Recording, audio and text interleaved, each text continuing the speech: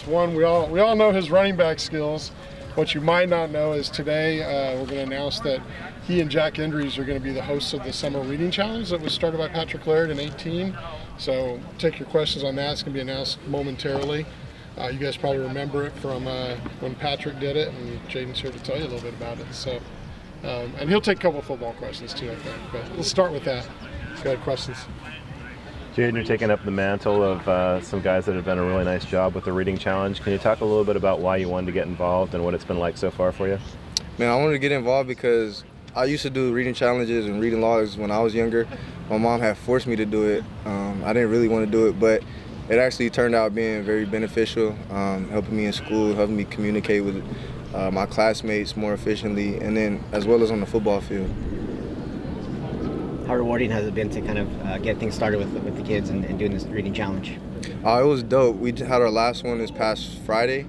We went to Rosa Parks Elementary, and it was good talking to all the kids. They had some funny questions for me and Jack, but it feels good to get back into the community and reach out and help these kids understand that they could be in our shoes one day as well. What was their funniest questions? Okay, so this little girl, she had told me that her baby sister, wrote a book. It was like 3 pages with 1 word on each, and she goes, "Hey, the book I made is like, or my little sister made is like this big. Can I read that and put it on the reading log?" And I was like, "Yeah, that's a pretty big book, but nah, you can't put that on the reading log. It's not gonna cut it." What was so special to you, Jaydn, about that? Your first one on Friday, and just kind of maybe a look you saw in the kids' eyes, or maybe one of the more special moments you might have had Friday when you kind of had the soft launch of it. Yeah, my favorite moment was when one of the kids told me that my dad went to Stanford, and I said, "Oh, that sucks." But nah, it was cool to reach out to them. A lot of the kids knew that we were coming, and so they wore some Cal gear. So they had a lot of good questions outside of just the reading challenge. So they're young kids, but were they familiar with who you guys were? I think a couple of them were. A lot of them were, are on the video games now. Yeah. So they were asking questions about Fortnite and if we play Call of Duty and all that stuff. But are you any good? Oh, nah. Nope. I'm not even good at Madden. Jaydn, what do you know about Patrick Laird and him starting? Anything you wanted to, that's a pretty big deal. He started it from scratch in 2018. Yeah, no, it's an honor to carry it on. I mean, last year we had Driscoll. This year is me and Jack. And, me and Pat are really close. We talk pretty often. He was here at the Stanford game last season and a couple other ones. And so to be able to carry the torch on for the reading challenge is good. And I know my mom is proud as well because, like I said, she used to sign me up for reading challenges at local libraries when I was younger. And even though I hated it, it paid off. Did you learn to like to read? Yeah. I started reading Harry Potter when I was in middle school, and I wound up reading all of it. And those books are pretty thick, so for sure. I wound up liking to read.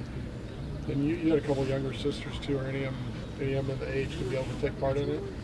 Oh yeah, yeah. They're all old enough actually, and they're all involved in reading challenges as well. But yeah, they definitely participate. Anything else for Jaydn? How are you different from the beginning of spring to now as a football player? As a football player, I think I'm different. Just growing as a vet, I think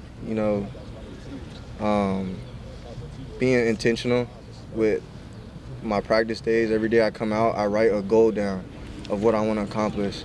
So today, I didn't get to work on it, but today's goal was to work on our jump technique, which is one of our blocking techniques, but I didn't get any rushes from any linebackers to where I got the chance to work on it. But yeah, I think that's how I've grown, is just working or choosing a goal to work on during practice. You got like 30 carries sometimes last year. Is that okay, or would you like to reduce that? Nah, I'm all right with it. I'll never complain about that. The rush defense was pretty stingy today. Do you like what you see out of those guys? Oh, the defense? Yeah. Oh, for sure. It's always good to see the defense balling, but not always, So, we'll go back in the lab and work on some stuff and come out here on Wednesday and fix it. What did you think of Jet and DTC the other day and what they were able to do on Saturday? I love to see them ball. The younger cats, you know, we're growing as a room. Like, they do everything that me and Jay Will and Callaway do, like the older guys. So it's good to have them come along with us and grow as players and people.